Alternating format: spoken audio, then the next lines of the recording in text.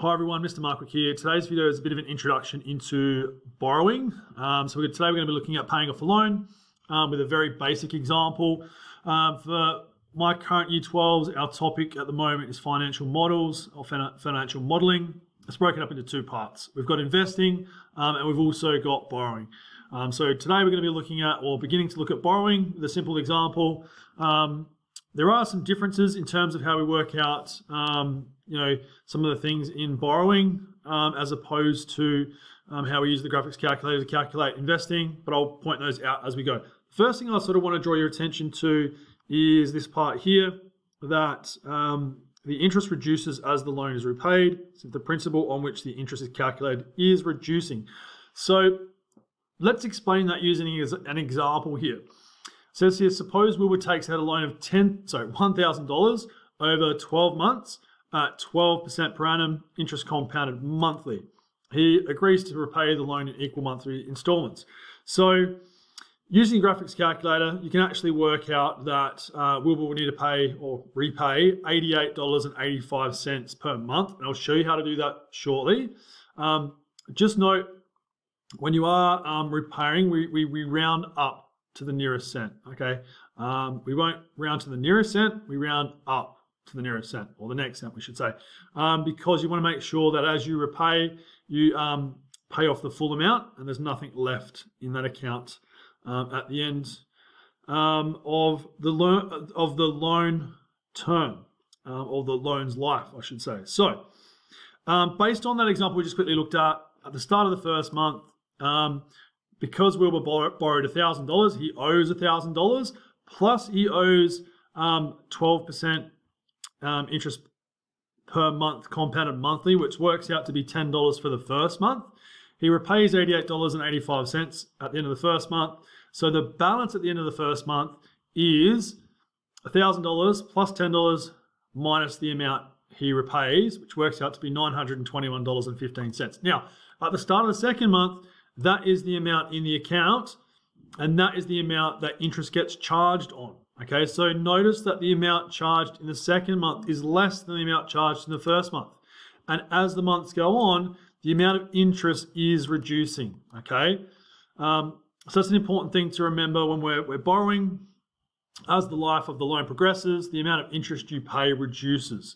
It's kind of different to investing that, as you invest or as your money earns interest, you are earning interest on that interest in the next month or the next whatever it is compound period. So that's one difference.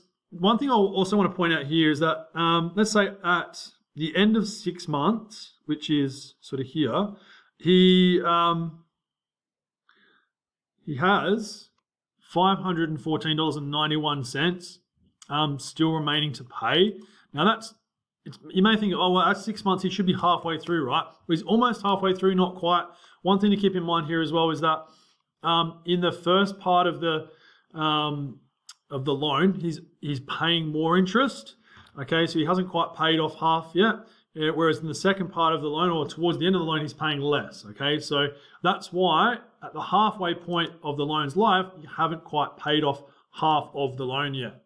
Okay, now let's get into an example, and I'll point out a few of those differences between investing and borrowing when you're using the graphics calculator. So this example says Ryan takes out $10,000 to be repaid over 3 years at 9.6% per annum, compounded monthly.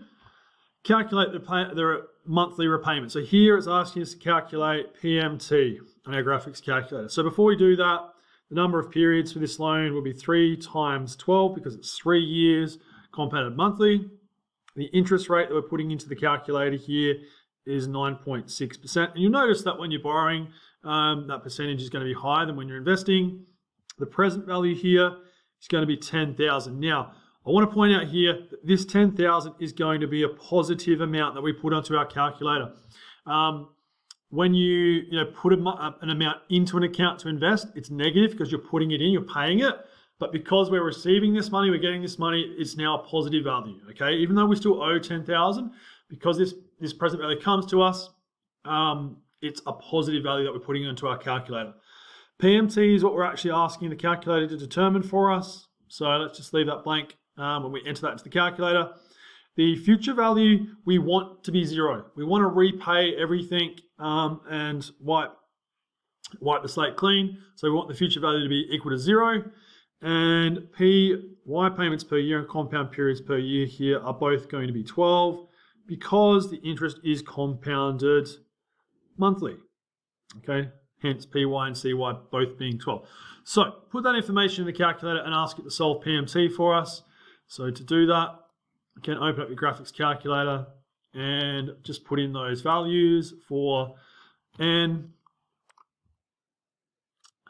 interest rate of 9.6, present value of 10,000,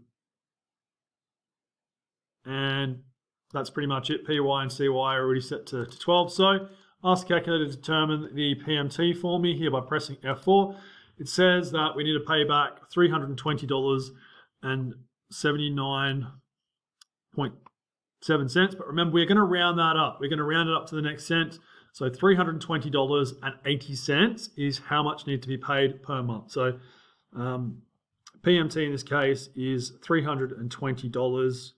Okay, like I said, important to round that amount up. If there's a discrepancy between your answer and the answer you might see in the back of the book or something, that could possibly be why. Okay, so make sure you round it up to the nearest cent. Now, the next part of the question here asks us, hence calculate the total interest charged on the loan.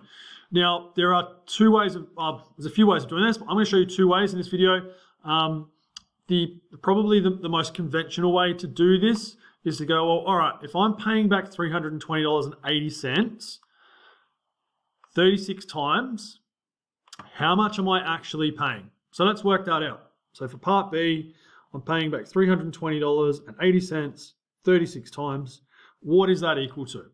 Okay, so let's head into the run function here of our calculator and do $320.80 times by 36 months. It works out to $11,548.80. Now remember, we only borrowed $10,000. So the difference between the $10,000 and what you see on your screen there, the $11,548.80, is how much interest you're paying. All right. So I would do that amount, subtract the initial principal that I borrowed, 10,000, which would give me, if I just do subtract 10,000, hopefully you don't need to do that, but I'll do it for the sake of this video, $1,548.80. 1,500, sorry, let me just double check that, and 48.80 cents. Now that's the most conventional way to do it, but there's another way of doing it as well. So if I go back into my graphics calculator and into the financial section, so within here, I've already inputted all that stuff into the compound interest section. Now that stuff's saved in there. So if I just go back one screen by pressing exit and head into the amortization function, F4, I can ask what's the total amount of interest I'm paying from PM1 to PM2, PM1 and PM2 being certain terms within the life of that loan. So I'm looking for the total interest charge. So from the first month inclusive up until and inclusive of the 36th month, what is the total sum of all the interest in that time? And notice there that it's very similar to the answer I have here. Now the difference is because if I go back, I haven't changed that PMT value. But if I change that PMT value to the answer I've got here, $320.80, it should be closer to that amount. So minus $320.80. Okay, then ask it, what is the total sum of all the interest based on that? It's a lot closer to that answer. Okay, there is a little bit of a discrepancy there.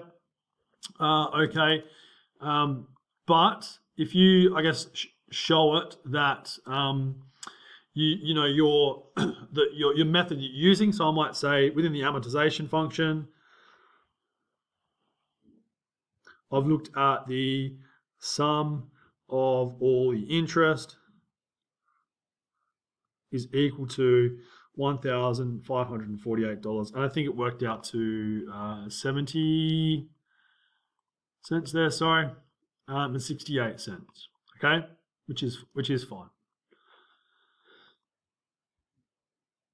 Okay. Now, yeah, either one of those answers will be fine. Either one of those methods is fine. I like using the amortization function because it's a bit of a shortcut. It sort of takes a little bit less time. You don't have to go all the way out. But yeah, that first process I showed you is probably the more conventional path to take. The last question there says, what is the outstanding balance after 1 year of repayments? Again, there's a couple of ways of doing this. I'm going to show you both of them. Probably the most conventional way is through the compound interest section. So I'm just going to exit the amortization function here, go back into F2, and it says, what is the outstanding balance after 1 year of repayment? So let's just look at 1 year of repayments. Okay, so N then becomes 12 months, 1 times 12. Okay, and my interest rate stays at 9.6. My present value, I'm still borrowing $10,000. My PMT still remains at $320.80. But what I want to know is, what is my future value going to be? So what is going to be in the account after 12 months? Because I'm not going to be able to pay that whole amount back in 12 months. I know it takes me 36 months based on all this. What will still be left in there after 12 months? So ask it, what is the future value? Press F5, and it will tell me that there is still $6,979 and round it up to 81 cents. So 6,979. And what do we say? 80 cents. 81 cents.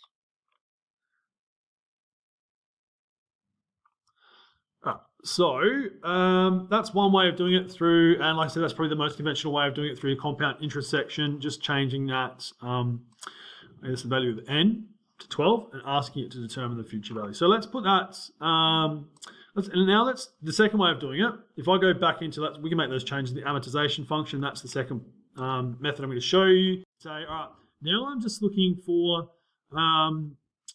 from the first month, so from PM1 being 1 up until PM2 being the 12th month, and to the end of the 12th month, so inclusive of that 12th month.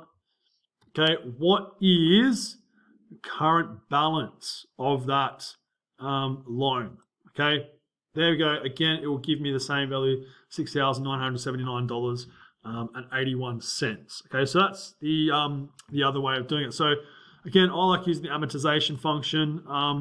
It's good to get your head around. I guess the trick with this one is just make sure that you understand PM1 and PM2 are based around the compounding periods. So in this case, because we're being compounded monthly, PM1 and PM2 represent the month within that loan life.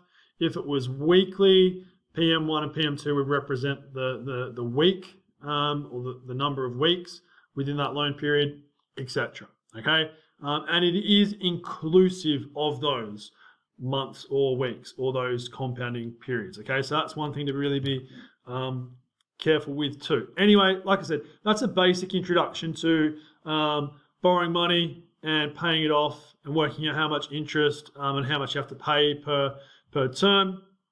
I guess an assumption here, if we're talking about assumptions, is we're assuming that this 9.6% interest rate remains that 9.6% for the entire 3 years. And generally, like with smaller loans over smaller time periods, like for example 3 years or even 5 years, they do remain fixed. But yeah, so some variable rates, which we'll look at in the future and some future videos, will obviously impact if the rate changes after a certain number of years. But that'll be for a later date. Hopefully, it's a nice, easy introduction into borrowing for you. And yeah, again, hopefully it helps.